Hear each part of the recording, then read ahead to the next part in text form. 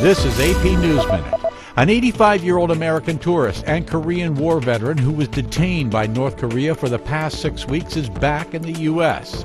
Meryl Newman thanked the Swedish Embassy in Pyongyang and the U.S. Embassy in Beijing for helping to secure his release. President Barack Obama says the recent nuclear deal with Iran is the best strategy for preventing Tehran from acquiring a nuclear weapon. The president said the deal prevents Iran from advancing its nuclear program for 6 months and provides time to see if the crisis can be resolved diplomatically.